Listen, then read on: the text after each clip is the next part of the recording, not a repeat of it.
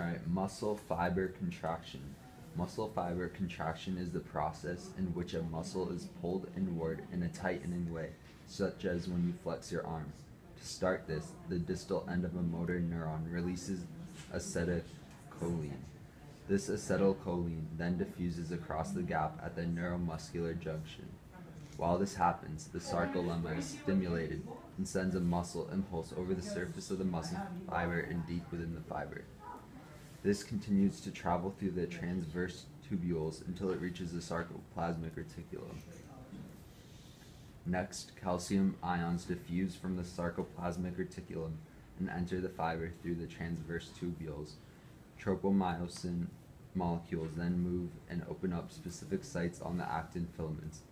The actin and myosin then form linkages with each other. The actin filaments are pulled inward by the myosin cross bridges.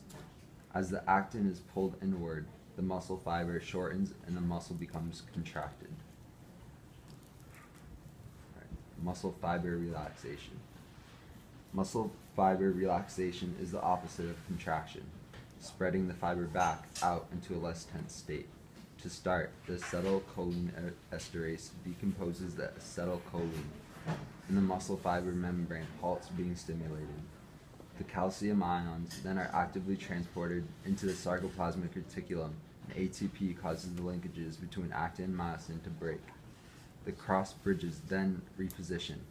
Troponin and tropomyosin molecules inhibit the interaction between myosin and actin filaments.